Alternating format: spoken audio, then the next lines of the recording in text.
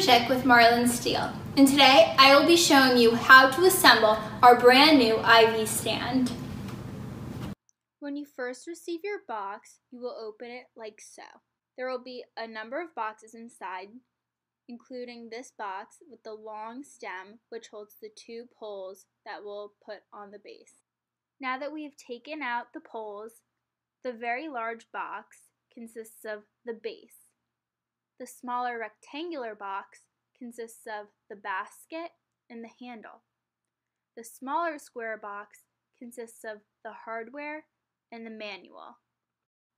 For clarification, the big green box holds the base, which has the wheels. The blue rectangular box has the basket and the handle. The small red box has the hardware and the manual. Please refer to this image when opening the boxes. Here I am opening the box. This is what the box will look like when you receive the item. I'm making sure that I'm being very cautious with the X-Acto knife that I'm using. There are 4 other boxes within the big box just so that they can consolidate shipping. Now I am opening the box that contains the top stand and the bottom pole. So I'm being very careful with the X-Acto knife again, just cutting around the edges where the tape is, just making sure I don't break the box. I am now taking out the top pole, which will hold IV bags, and now I'm getting into the bottom pole, which is a thicker pole of the two. Now I'm taking out the smaller box within, and I'm just cutting it open again with the X-Acto knife, cutting around the tape to make sure it's an easy open. Now inside is going to have all of our materials such as the clamps, the bolts, the screws, etc. I will be going over each of the kits and their supplies and what they are used for. I will correlate them to the numbers within the manual. Also, we give you a manual, so if you would like to read along when I'm putting together the IV stand, you may. The next box that I will be opening up is the bigger of the 2 smaller boxes. This box contains the basket that will attach to the IV stand, as well as the handlebar that will attach to the IV stand. Now I am opening up the biggest box, which contains the base of the entire IV stand. This base comes with wheels so that the IV stand will be mobile. This is what the wheels will look like. Now I will be correlating each item to their number, just in case anybody would like to refer to the number versus the part itself. I also have attached images that correlate the number to the descripted item.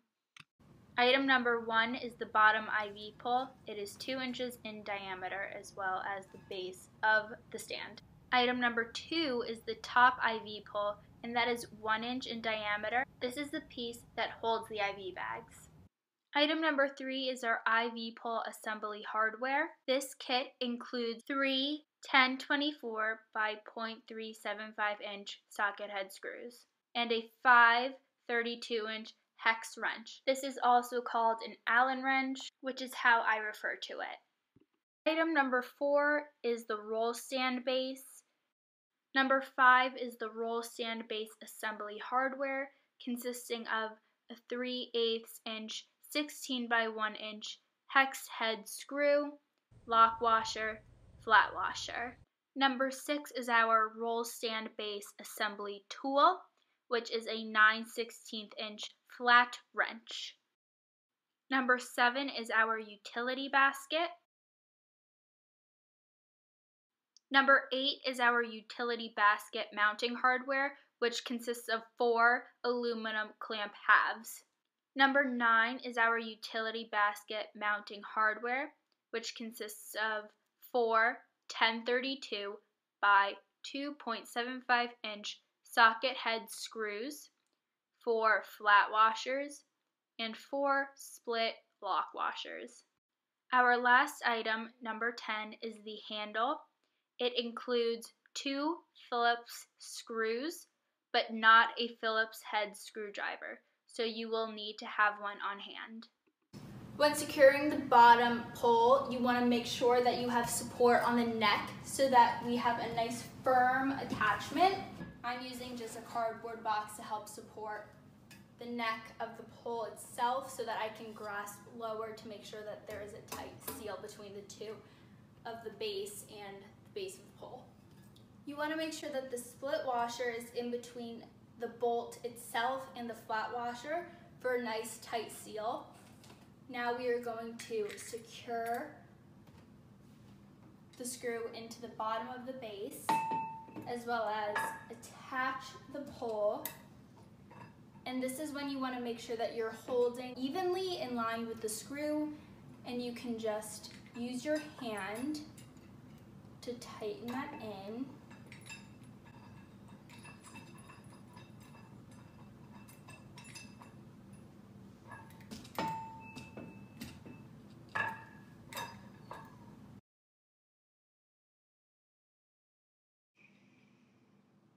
Now when you get to the point of tension, this is when you are going to use your 9/16 wrench.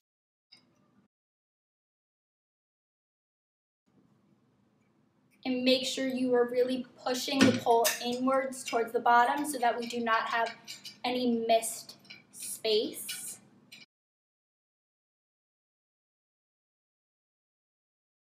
Give it a nice good shake, a tug, and you can feel that it is secure. Now we've finished assembling the bottom half of the stand. Please stay tuned for when we assemble the top part and attach the basket, the handle, and where the ivy bags will hang. Next, we will be attaching the basket to the bottom of the IV stand. See how there are 2 holes on the top and 2 holes on the bottom? We will be taking our aluminum clamps and attaching them to the top and the bottom of the basket so we can easily slide them onto the stand.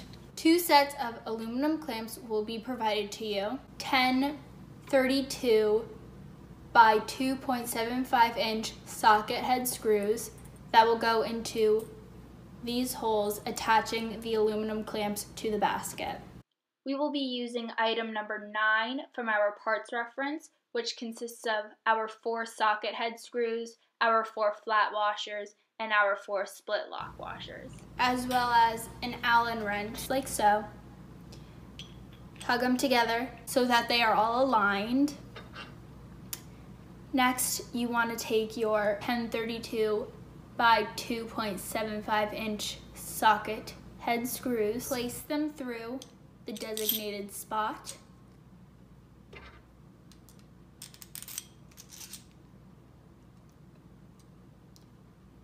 And what I like to do as a little trick, I like to take my index finger and my pinky finger to hold the screws in place. And I like to take my thumb and press down on the second aluminum clamp to make sure it's still held together. Then you're going to want to take 1 flat washer, place it on 1 screw. Take your other flat washer, place it on the other screw. Take 1 split washer, place it on top of that flat washer, and take your other split washer and place it on the other flat washer. So you're going to have a clamp that looks like this, all ready to be secure into the basket.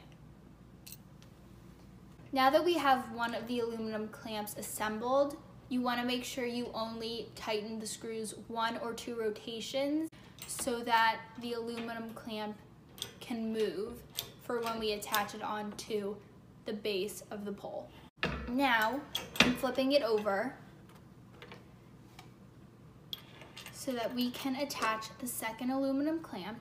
And as you can see, I've already attached 1 flat washer and 1 split washer.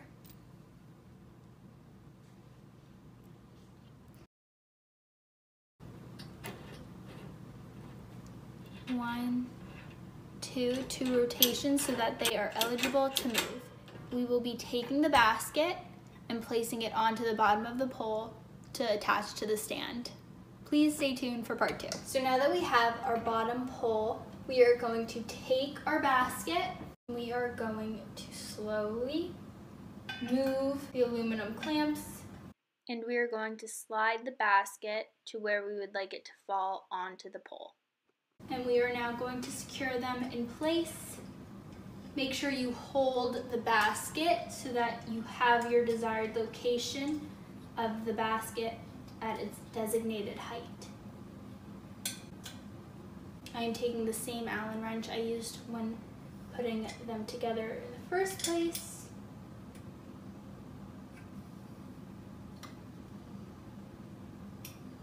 Making sure that they are very well secured. So we have the top part done. Now I'm moving on to the bottom clamp.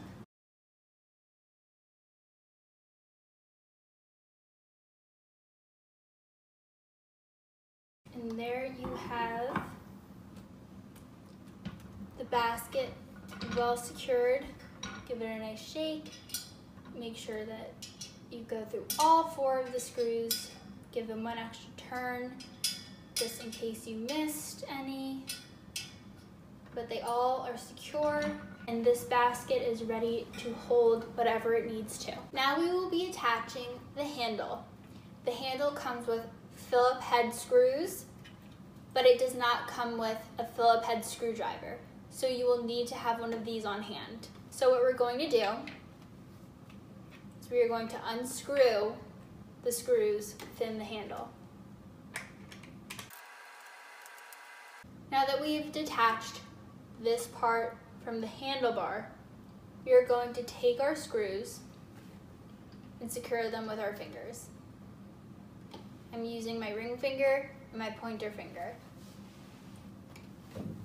Now the handlebar can go at any height that you would like it to be. I'm going to place it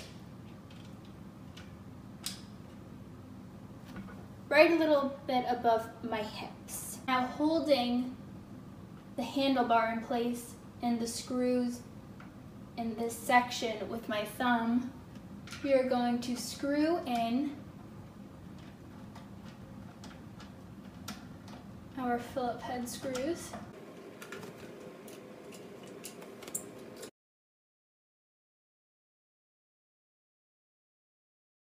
And there you go, you have a nice secured handlebar. See, the handlebar is staying right where it's supposed to be.